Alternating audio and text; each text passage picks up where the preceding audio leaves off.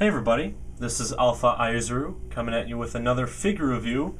This time I'll be taking a look at the Robot Damashii side LFO Devilfish from the TV series Psalms of Planets Eureka 7 and the film Eureka 7 Pocketful of Rainbows.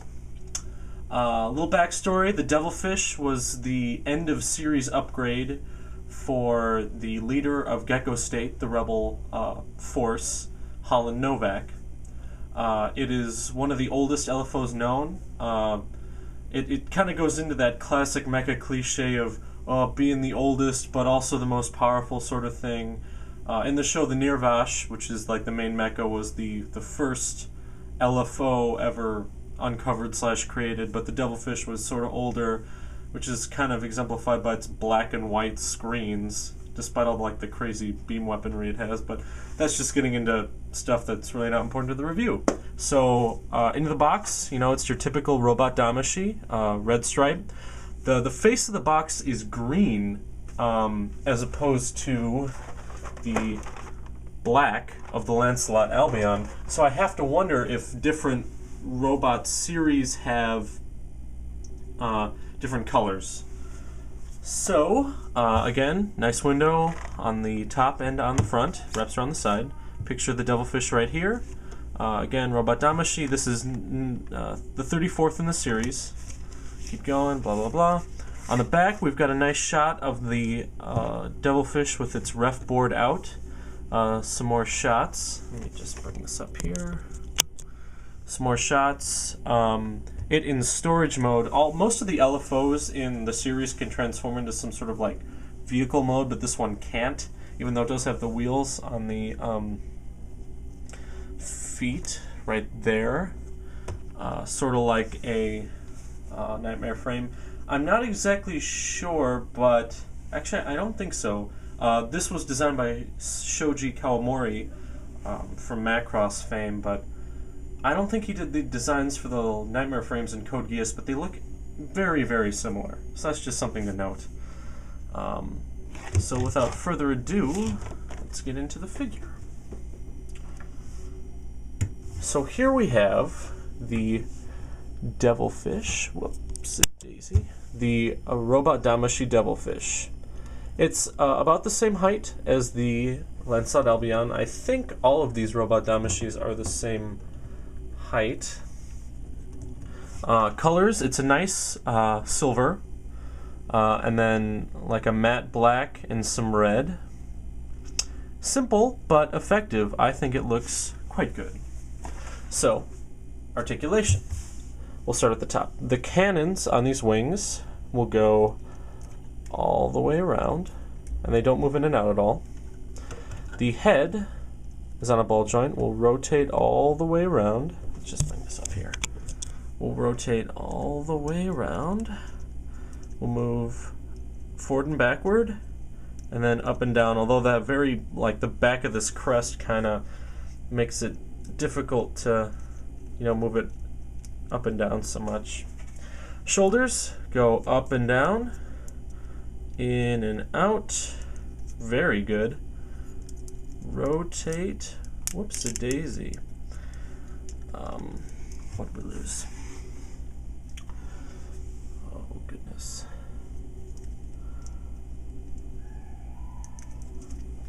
Sorry folks. Give me 1 second.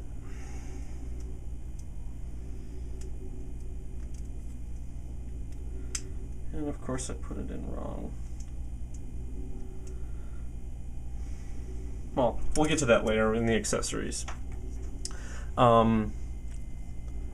Yeah, shoulders can go all the way around. These flaps on the shoulders are on ball joints, so they rotate up and down anywhere you want.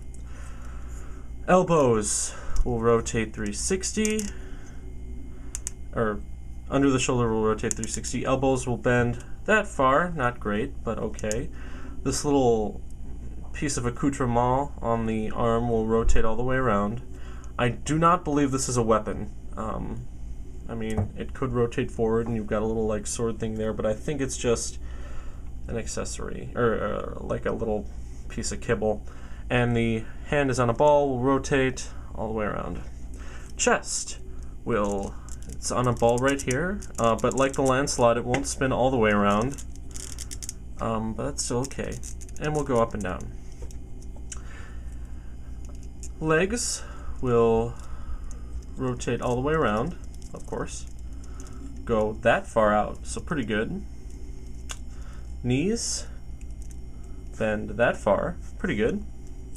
These little side pieces on the feet are on little balls, so they'll go all over. These fall off all the time, and I'm sure they're going to fall off during this review, so just be warned.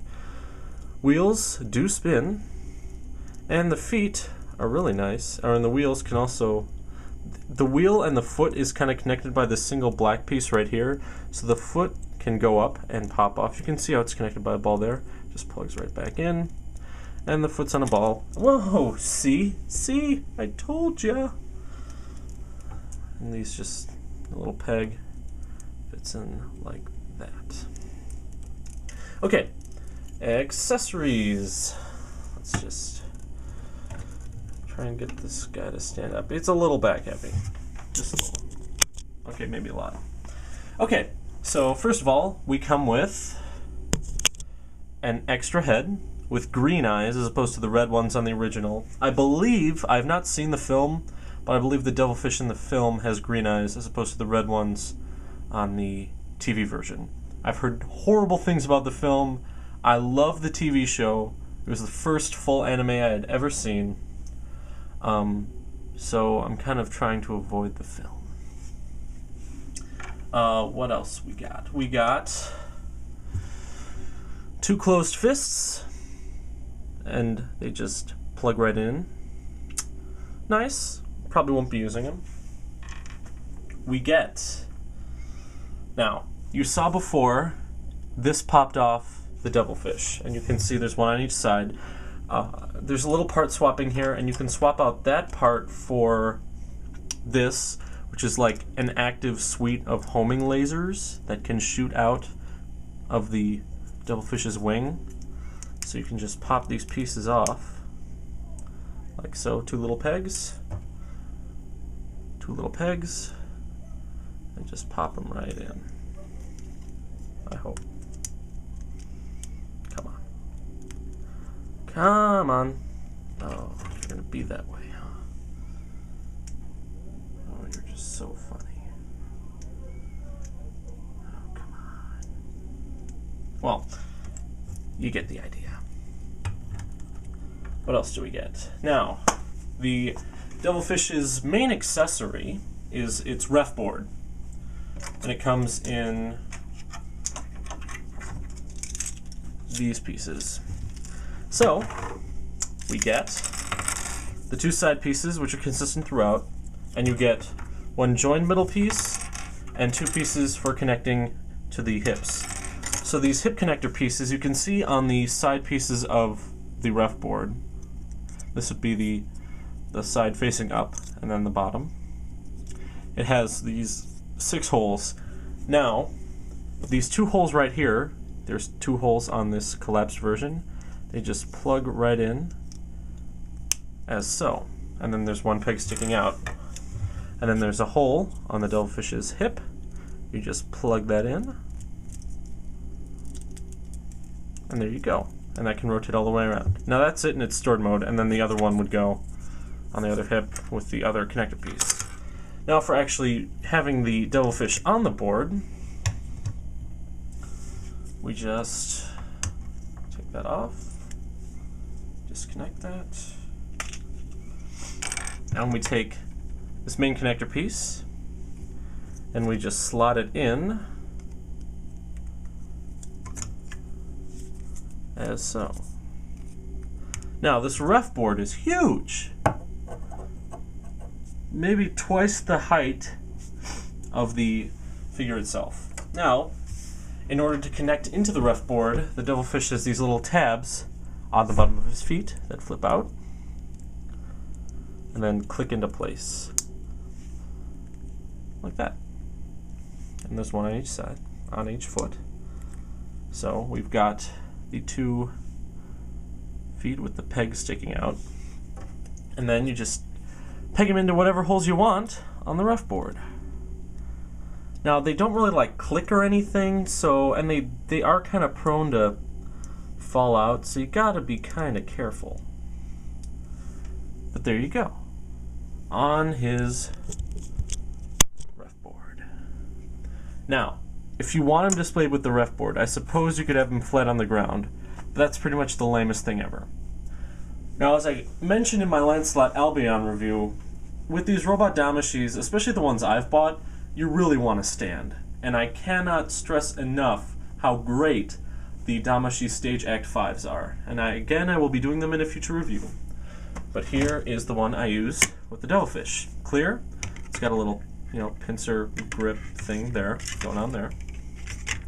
And all I do is I just hook that around the waist of the Devilfish, close it up, and instantly, just move the camera up a bit, instantly, that is way better. So, final thoughts. Devilfish, fantastic. Since the Lancelot Albion was kind of my first introduction to the Robot Damashii line, there was none of that, learning curve, so to speak, in getting this figure. As soon as I took it out of the box, I fell in love with it. The quality was great. Again, it does have some problems with parts falling off here and there, and it really doesn't come with any accessories. Like, even as Mecha Go, it doesn't have any. All the weapons are on the suit itself, or the LFO itself. It's just got those two big laser cannons, and then the homing lasers, if you so choose to display them open.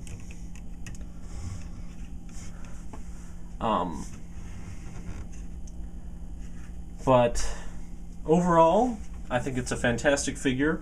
I got it on sale at Hobby Link Japan. I paid about $15 for it.